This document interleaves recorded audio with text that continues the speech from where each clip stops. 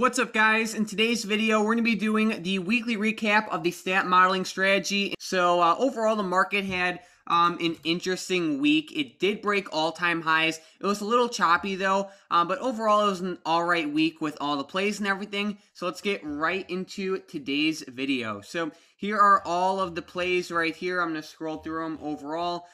It wasn't like an amazing week for the swings, but it wasn't horrible either. The Twitter is a pretty good play that's being held, and as we all know, Zoom is set to be the best play in quite a while.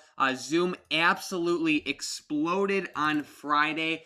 This has been my favorite setup for some time now.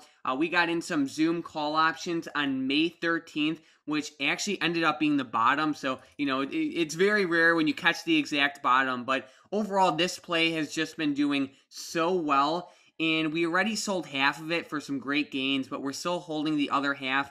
And the setup just looks absolutely amazing. So we're still holding the other half. Zoom is one of those stocks where, you know, we could see in the past where, you know, it'll go from $231 all the way up to $450 in a couple weeks. I'm not saying it's going to hit $450, but it's just the point that when Zoom gets in this running stage, it normally has a ton of potential. And, you know, we can close the other half now for some amazing gains, but how it stands right now, I'm going to be holding it. Of course, if that changes, I'll post an update in the Swings channel, but this is truly an amazing setup. And we're also just still holding a lot of other plays that haven't fully popped yet. You know, we got in Palantir calls a little early, and it's doing good, but I just feel like there's more potential. So a lot of the plays that we're currently holding, they just need more time. So like Palantir, VIAC, stocks like that. So either way, you know, things have been going good, but we just need a little bit more time. And I'm happy Zoom is exploding. It's definitely an amazing, amazing setup. And then, so yeah, here are all the swings. And then if we get into the theta plays, we can see here are all of the theta plays. I mean, it's been golden like it usually is. It's just like a nice, slow and steady uptrend, which is exactly what you should expect when you're selling premium.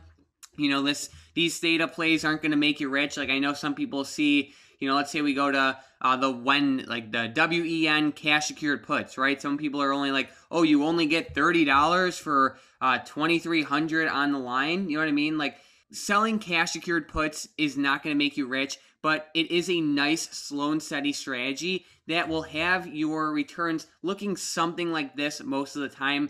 In the worst case scenario, you just have to end up picking up shares. So overall, like I said, it's not going to make you rich, but it's a nice, slow and steady strategy. Then if we get into the bot, the hybrid bot, here are all of the percentages and everything from this week. It did okay. I mean, it wasn't like amazing, you know, like last week was definitely better, like with Airbnb and stocks like that. There weren't like any like crazy percent big gainers this week, but it was all right nonetheless.